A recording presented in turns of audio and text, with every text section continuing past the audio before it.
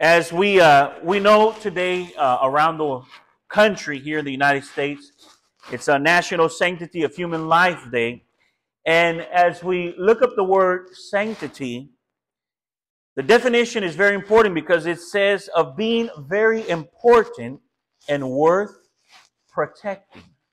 Isn't that wonderful? So then the definition clearly tells us that life is worth protecting. Amen?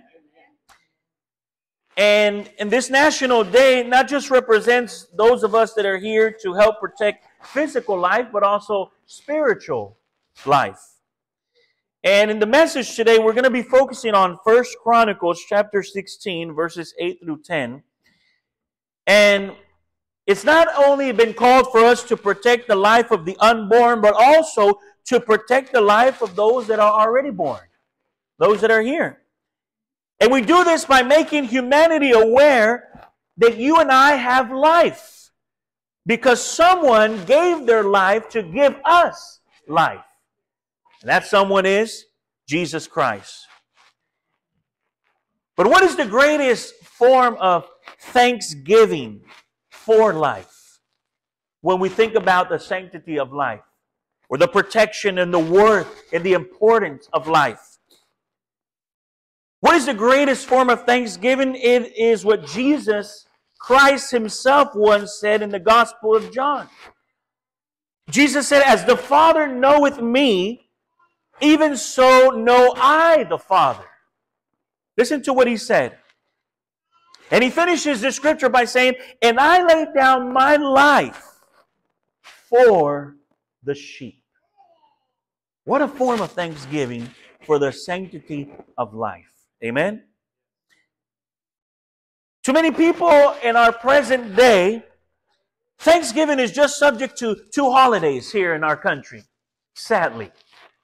Thanksgiving and Christmas. And then it seems as if time passes and we kind of forget about Thanksgiving throughout the whole year. Thanksgiving comes around and everybody wants to thank God for something, but November ends, December ends, and we kind of go back to our regular routine in life. But Thanksgiving for us is every day. It should be an everyday thing for us. Now, as we read 1 Chronicles chapter 16, something was going on here in this wonderful description of 1 Chronicles. And I'm going to read it one more time in verse 8, 1 Chronicles 16, verse 8. It says, "Give thanks unto the Lord and call upon his name." Now, this is Ezra speaking here. And Ezra says, "Make known his deeds among the people. Sing unto him, sing psalms unto him. Talk ye of all his wondrous works. Glory ye in his holy name, and let the heart of them rejoice." Of who? Those that seek the Lord. And I want to give you a little bit about a little historical background on 1 Chronicles and what we're reading here. If you didn't know, 1 Chronicles and 2 Chronicles was one book in its totality. Later on, they were separated during the translation of the Old Testament into the Greek language. So this is why we have 1 Chronicles and 2 Chronicles. But they were all one put together.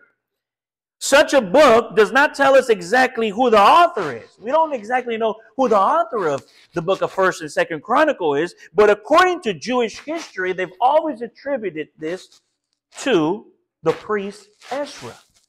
They've always attributed to him. They've always said Ezra was the one involved in this. Now, Ezra is said to have written the book, I want you to understand this, during a time when the Jews were returning back home from Babylonian slavery. So just imagine that Ezra is calling the people to give thanks to God when they're going back to Jerusalem from being under captivity for more than 70 years, being under captivity. But as the Jewish people arrived to Jerusalem, they saw a city that was once great and powerful. They saw a city that maybe their forefathers or their ancestors, their grandparents would share with them about how Israel and Jerusalem was a glorious city. Great big walls covered that city. But as they went back, they saw a city that was destroyed. They saw a city that was in ruins. Nothing like that what they had heard from their past family members. It wasn't the Jerusalem and the glory that they had seen and heard years before. But Ezra writes this book to remind the people of Israel that God's promise still stands. Isn't that wonderful that you and I also need to be reminded about God's promises? Not just every few Sundays, but every day be reminded of the promise of God upon our lives. He wrote this to remind them, look, Jerusalem is in ruins, but God has promised something great. Amen? It's interesting to note also that in 1st and 2nd Samuel, as well as 1st and 2nd Kings, it speaks about the people of Israel at this precise moment. However, when we read 1st and 2nd Chronicles, Ezra takes them all the way back to the beginning. He doesn't start with the time when they're leaving Babylon. He says, no, he goes all the way back and he begins with Adam. He's showing them, look, the God that we serve has been here before time was even created, was before it was even heard. And Ezra is taking them back there. There was a purpose to all of this, and we're going to read about this. 1 Chronicles 16 and 17. Now the book of Chronicles pointed Israel to being reminded of what? Of their history through Adam, of the captivity of Babylon, and of the time of their promised freedom. That's wonderful. It was also to remind them that God's promises and His intentions for His people will always come to fulfillment. And sometimes we may not see what God is doing, but I love that wonderful song that says Waymaker, where we know that God is working in the background. And sometimes we don't see the things that God is doing. You know, recently I was reading an article about a brother who said that he would pass by on his way to one of a preacher's home for 6 months, and he kept looking at this house that they were building in a very wealthy area, and he saw that the garage was detached from the house. And it just baffled his mind. He said, why would they do that? And he would pass by again. It would be the same thing. And he noticed that detachment, he said, well, it will cause a big problem. Because during the weather time, these people are going to get wet. They're going to be in the snow. It's going to be bad. He said, but as he began to pass by, one day he noticed that the garage was no longer detached, but it was now attached to the house. And it came to his mind, and he said, one thing I noticed, he said, is that I was looking at the house on the outside, not noticing that the builder had the blueprints and I didn't have the blueprints. So in other words, what he was trying to tell us is that sometimes we'll look at things on the outside, not knowing that God has the blueprints. And when God has the blueprint, we have nothing to worry about. Now, we may see the local church here. We may see different ministries all over the place and think when we're seeing the present that that's what it's going to be. But God knows the future. And Ezra is reminding the people, we're leaving Babylon. We're coming back to Jerusalem. It's all destroyed. It's all in ruins. But he tells them, don't worry. God has a promise. He's promised that he would be able to rebuild it. God has done it. It was also to remind them of his promised land that he had given them. It was to remind them that they were the people of God. They were the holy nation. They were set apart for God for a reason. It was to remind them that the promise that God had made to King David years before all of this took place. Why did they fall into Babylonian captivity? Because they strayed away from the purpose of God. And that's a danger for not just them, for us too. When we stray away from the purpose of God, from the Word of God, we are in dangerous ground. It was to remind them of what true worship was. and is something that had not been practiced while they were under Babylonian captivity. You know, one thing when I read about Israel and being in Babylon that just reminds me of what they were going through is that old song that says, "By the rivers of Babylon." You've ever heard that one before? And there's a description in the scriptures where the Israelites are there by the rivers of Babylon. If you see that today, that's in Iraq today, if you see that area. And in that area is where Saddam Hussein, if you remember the dictator, he built his palace right outside the walls of Babylon. He didn't know, but he was fulfilling prophecy. Now, I don't want to get off course, but he was fulfilling prophecy because the Bible says that nothing would ever be built within the walls. But Israel is standing there by the river, and they told him, "Sing us the songs of Zion. Sing us those hymns of Zion." And they turn around and say, "How can we sing the songs of Zion in a strange land?" It was to remind them that God had taken them out of that captivity. Now, if you go back with me to 1 Chronicles chapter 16, we're going to look at verse 8. And we'll notice something through verse 8 all the way to verse 12 of 10 forms or 10 commands in these verses that God gives them to remind them of who He is. 1 Chronicles 16, 8 through 12. What are those 10 forms of command? Number 1, give thanks unto the Lord. Number 2, he says, call upon His name. Number 3, he says, make known His deeds among the people. Number 4, he says, sing unto Him. So we're taking this from verses 8 through 12. Number 5, he says, talk ye of all His wondrous works. Number 6, that command is to glory ye in His holy name. Number 7, let the heart of them rejoice. Number 8, seek the Lord. Number 9, seek His face continually. Amazing. And then, number 10, remember His marvelous works. You know, those 10 commands were taken from verses 8 through 12. Isn't that wonderful what God is telling us? Why is it that the writer is pointing to us these points or these points of thanksgiving? The answer is found in 1 Chronicles chapter 15 and in the beginning of verse 16. You see, if we were to go back to read chapter 15, a great event of importance had taken place which had positively affected the entire people of Israel. What was that? What was that great event?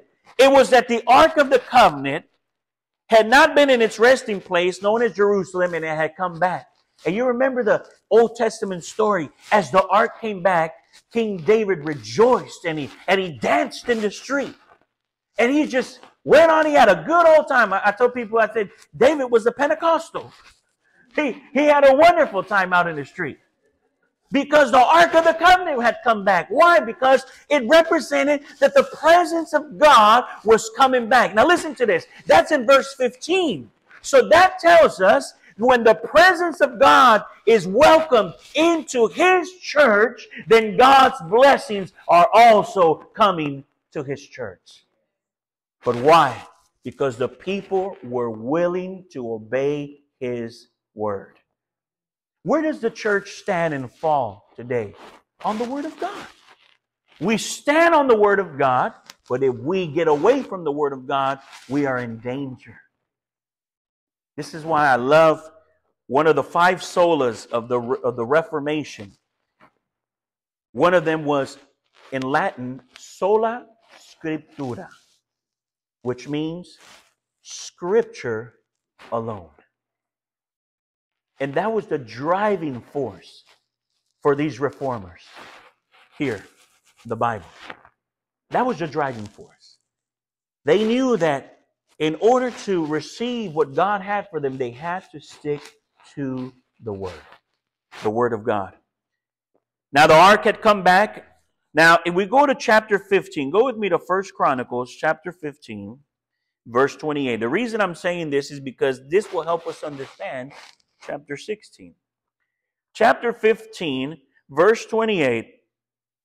The Bible says, "Thus all Israel brought up the ark of the covenant of the Lord." With what? With shouting. I tell you, they were Pentecostals.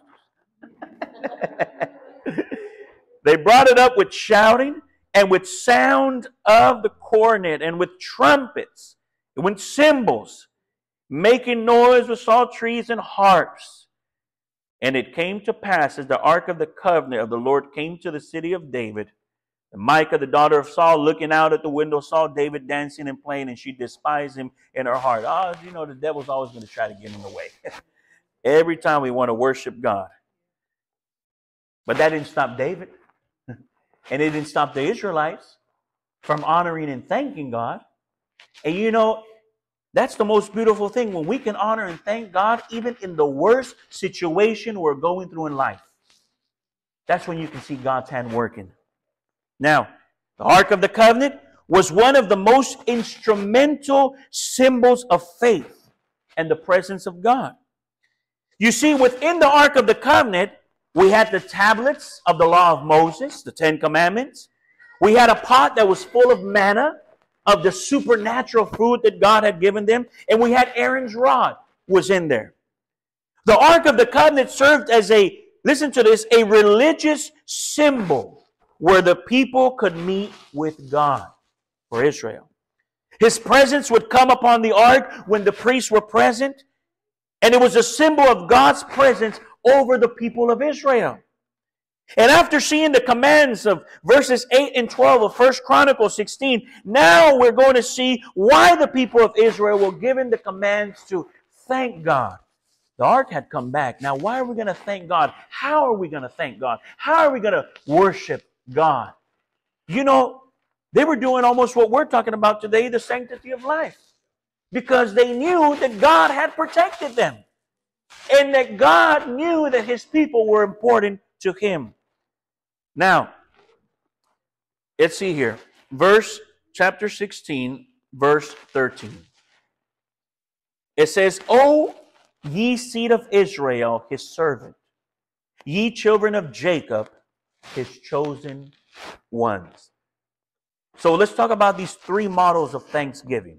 Number one, remember that they were chosen by God. And we need to be reminded that sometimes too. Huh? They were reminded that they were chosen by God because He tells them in 1 Chronicles 16:13, one more time, "O ye seed of Israel, His servant, ye children of Israel." And then He says, His chosen ones. First, we have to remember that we're reading a psalm of worship. In verses 8 through 36, this is a psalm of worship. They're worshiping God here. Here the writer of Chronicles was reminding them that they were chosen as the people of God. He's telling them, hey, this is your identity. You are God's chosen people. Remember that. Here the writer is reminding them of their ancestors and how God used them to keep God's promise going. God used them. God used Jacob, Abraham, Isaac. God used all these men. And one thing that they were willing to do was to, by faith, obey God and His word. And He reminds them of God's promises that they don't change. Isn't that wonderful?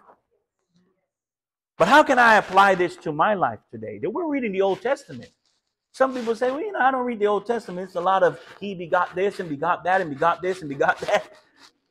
Those begots are important because at the end, it takes us to Jesus. Amen? But how can we apply this gratitude to our lives? It's quite clear that the Bible does not teach individual predestination, of course, but rather God's plan has been predestinated. That is the redemption plan for all humanity to gather in one all His children in one. Isn't that wonderful? when our spirits can testify with another that we are children of God. We may run into somebody that we don't know. They may be from another church, but there's something in them. That salvation in them makes them my brother and my sister. And I can love them because we're part of the same family of God, the kingdom of God. The words here of God that were given to Israel are also given to us, which clearly explains why God had chosen them as He has chosen us today to honor Him the moment we accept by faith the redemptive work of Christ. Deuteronomy 7:7 says, the Lord did not set His love upon you. Listen to this, and He's speaking to us, nor choose you because ye were more in number than any people. Why did He choose us? For we were the fewest of all people. That's why He chose us. Not because we were the best. I know it sounds bad, but probably because we were the worst. He chose us so that He could say, Nathan, I'm going to choose you because, boy, you need some choosing right now. At the end, so that I could do what? Glorify God. Another one of the 5 solas of the Reformer was Soli Deo Gloria, which meant only God deserves the glory. Isn't that wonderful? So everything that we do as individuals or as the church, everything that we do is to glorify God. Jesus said, if I be lifted up, I will draw all men unto me. Of course, He was talking about Calvary and the cross, but He's also speaking to us in a way where He's saying, hey, if you lift me up, if you glorify me, if you give me all the honor, I'll take care of bringing them all in. That's all He wants, is the glory. Amen? Now, the same is for us. I want to read this New Testament scripture here that speaks to this. In Ephesians chapter 2, verses 4 through 9. Ephesians 2, 4 through 9. The Apostle Paul says, but God, who is rich in mercy. Listen to that. For His great love wherewith He loved us, even when we were dead in sins. So I'm reading Ephesians chapter 2, verses 4 and 9. 4 through 9. Ephesians chapter 2. Verse 5, I'm going to read it one more time. Even when we were dead in sins, hath quickened us together with Christ. By grace ye are saved. Listen to what Paul is saying. Paul says in verse 6 of Ephesians chapter 2, and hath raised us up together. And what has He done? He's made us sit together in heavenly places in Christ Jesus, that in the ages to come He might show the exceeding riches of His grace and His kindness towards us through Christ Jesus. We haven't seen that promise yet, but boy, the Bible tells us that He's promised it, and if He has promised it, it will come to pass. Amen? But we see the rocky road in our spiritual lives and we think that's not going to happen. No, God, if He's promised it, He'll come to pass. Verse 8, for by grace, listen to this, ye are saved through faith. And not of yourselves. Why? Because it is the gift of who? Of God. That's the best Christmas gift you can ever receive. And then he says in verse 9, and this is where Paul tells us, it's not your strength. He says, not of works, lest any man should boast. In other words, you don't have no power for this. Put me in it and I'll take care of it. Amen. Those words are for us as well as they were for the people of Israel. The theme of this gratitude is to recognize that God has a plan for us just as He has it for each one of them. He had a plan for us. He says, O ye seed of Israel, of His servant, ye children of Jacob, His chosen ones. Now, we're talking about here about 3 models of thanksgiving. Number 2, He was reminding them to remember God's protection. And I'm sure that all of us can testify of how many times that God protected us. You ran back into the house because you forgot something. And in those 5 minutes, there was an accident on the road where you were going. You say, oh, well, it's just a coincidence. No, it's not a coincidence. God's hand of protection is upon His children. And He was reminding them of God's protection. We'll go to 1 Chronicles 16. Now we'll go to verse 23 through 24. 1 Chronicles 16, 23 through 24. Listen to what it says. Sing unto the Lord, all the earth. You know, it's funny. The Bible says everything that has breath, praise the Lord.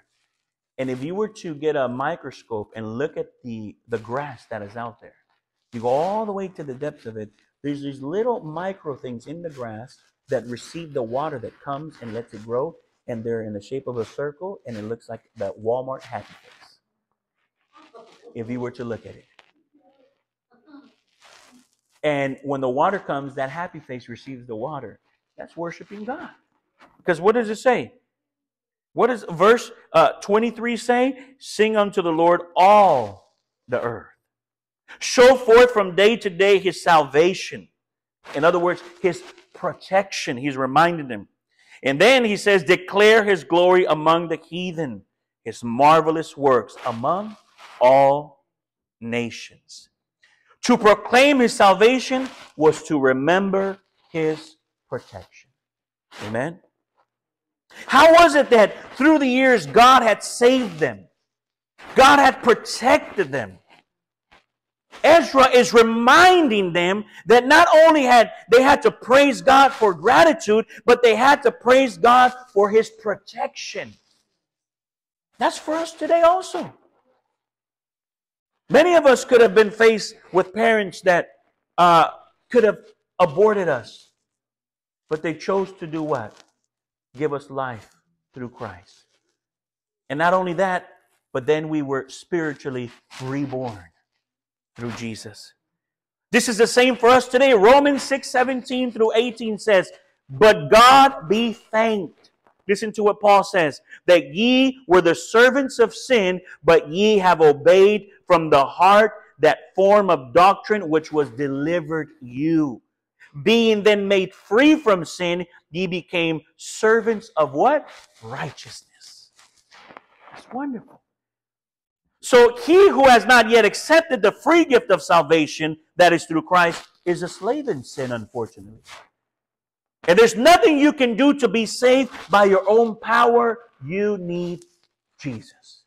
And we need Jesus. It is the same thing that he was saying to the people of Israel, that they had to thank God for His protection. I'm sure that as he was talking, Ezra's talking, they're being reminded of the time that God led them out into the wilderness. God led them out. Egypt is coming right behind them, and God opens that sea and they pass through dry land. You know, according to archaeology today, there's the lines of the different lines of the pharaohs in Egypt, but there's one that's missing. And they can't figure out where he's at. And it is exactly in the same timeline when Israel is leaving Egypt. I said, I know where he's at. He's in the middle of the sea there. Because they came back and it just killed all of them. Go find him there. Well, they found chariots there already. Might as well find everything else that's in there. That confirms to us what Ezra is saying. And if that is true, then God is real. And if God is real, then there's something that we are worthwhile to be thankful for today. It is the same thing that he was saying to the people of Israel, he's telling us today. You see, worship begins by acknowledging that God has chosen us and protected us. Amen? True worship is a combination of thanksgiving to God, worshiping God, and telling others of the great wonders that He has done. The best thing you can do to reach somebody else is share what God has done in your life. There is much for which we can be thankful to God. Amen? There's much. Just waking up this morning was a miracle. Because some went to sleep last night and woke up in eternity. But God has given us the opportunity. I woke up today in the morning and said, oh, thank you, Jesus. You've given me another opportunity today to thank you. Israel had to remember where God had taken them from, and so do we. The main point of Israel's worship, of their thanksgiving and our thanksgiving, is found in verse 25 of chapter 16. Look what it says, verse 25. It says, for great is the Lord and greatly to be praised. He also is to be feared among who? Above all gods. Amen. But I love the first part. For great is the Lord and greatly to be praised. Now, number 3. He reminded them to proclaim his name. Proclaim his name. Let's go to 1 Chronicles 16, verse 35. And you see, and you notice here, we're just going down the scriptures. And we're going down these scriptures here, and we'll go to verse 35. And it tells us the following. And say ye, save us. Look at that capital S. If you have the King James, you'll see that capital S there. It says, save us, O God of our salvation. But not just that, he says, and gather us together. And deliver us from the heathen, that we may do what? We may give thanks to thy holy name and glory in thy praise. So he's reminding them, hey, you need to proclaim his holy name. He's reminding them that when they saw the Lord's salvation, they could at the same time confess to everyone and announce his holy name in every single place. A while back, many of you that were in our former fellowship can remember the Voice of Salvation. And Brother Jose Reyes was the Spanish minister in the Voice of Salvation.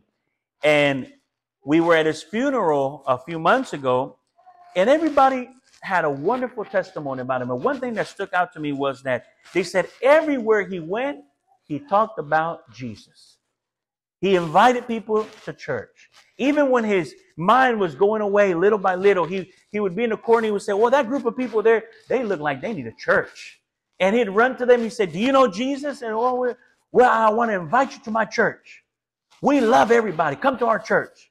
And that just stayed in my mind and said, man, if God could only help us to be the same way also.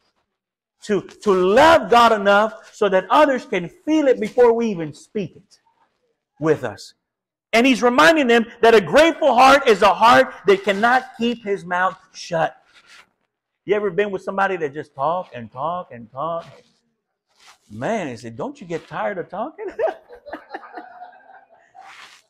But if that talking involves praising God, I could sit down and just talk about the goodness of God. Amen?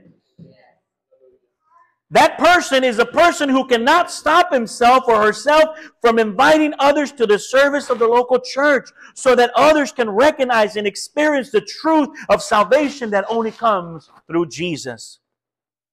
The Bible says in Romans 10:15, and how shall they preach except they be sent? How shall they preach? As it is written, Paul said, how beautiful are the feet of them that preach the gospel of peace and bring, listen to this last part, and bring glad tidings of good things. You know, during the Roman times, when they were having wars, you know, they didn't have Fox News or CNN or all these other news outlets. They had a person that would be in charge of bringing the news. So as they were out there, and I think you can read this when Eli is waiting, when the Ark of the Covenant is taken away from them, and they bring news that his sons are killed. The Bible says he was sitting on a chair, and he went back and hit his head, and he passed away also. It was the judgment of God. But one thing that I want you to notice is that Paul says they bring tidings of good things. In Roman times, when they were in war, and they would see far away that a young man is running towards them, if he was running towards them like this, just regular running, they knew, oh, that's bad news. That is bad news. But when they would see him running like this, they were like, oh, that's good news. Because he was excited. He wanted to share good news with them. And Paul is telling them the same thing. Paul is saying how beautiful are the feet of them that preach the gospel of peace. In other words, Paul is telling them and using an illustration of what they were used to, of a person that runs and he's excited to share the gospel news with everybody else. And he says, blessed are they because they bring tidings of good things. Because the gospel is what? Good news. Amen. The word feet here in Greek means a person in motion. It doesn't mean a person walking. It's a person in motion proclaiming the good news. So the reason for our thanksgiving is God's promise. And we're going to come to the conclusion in 1 Chronicles 17, verses 1 and 2. Now it came to pass as David sat in his house, that David said to Nathan the prophet, listen to what David said to Nathan. I want you to listen to this. Lo, I dwell in this house of cedars. In other words, Nathan, I got this big old mansion here. Okay? But the ark of the covenant of the Lord remaineth under curtains. He said, but the ark is under a little tent. And I got this big mansion. And he says, then Nathan said unto David, do all that is in thy heart, for God is with thee. Because David wanted to build God a tabernacle. And Nathan says, well, David, you do what God tells you to do. But Nathan never went and consulted with God. He didn't have the authority to tell David to do what he needed to do. Because listen to what verse 3 says. And it came to pass that same night that the word of God came to Nathan. So God said, I want to visit you, Nathan. And what did he say? Go and tell David thy servant, thus says the Lord, thou shalt not build a house to dwell in. He told Nathan, hey, Nathan, you don't make the decisions for me. I make the decisions here. I know David's good intention. You know, we got good intentions, but when God says no, it's no. And I've been in situations where I've tried things 2, 3 times, and the third time I figure, oh, wait a minute. I think God is saying no. And I might as well listen to God, because when you're out of God's will, everything, it will affect everything. It will affect everything. Now, he wanted to build a house for the presence of God, and God tells him no, because there would come a time where his descendant, it would come from his lineage, the Messiah, Jesus Christ, would tell the woman at the well. What would she tell her? That worship would come in spirit and truth, that we would be able to worship God anywhere. It didn't matter if it was a tabernacle. It didn't matter if it was under a banana tree in Africa. They'd worship God. We used to have here in the South, they used to call them brush harbors, if you remember that. They used to, that's how you started a church, a brush harbor, and then they would go from there. And what was a brush harbor? It was this little place made with twigs and everything. You'd be outside and worship God, but the power of God would fall in that place. Because it didn't matter where they were, but their hearts were in the right place. Because they knew about it. So, what was the true purpose of Ezra? Was to make known the past, present, and future of Israel. And the Bible says in Psalm 71 and 8, and I want you to stand up with me as we finish here. There were not only 3 forms of thanksgiving, but much more than that. But we just spoke about 3. But the Bible says in Psalm 71 and 8, let my mouth be filled with thy praise. Listen to what he's saying. And with thy honor all the day. I'm going to read that one more time. Psalm 71 and 8. And the altar is open. If you guys want to come and pray or wherever you're at, let's just pray to the Lord.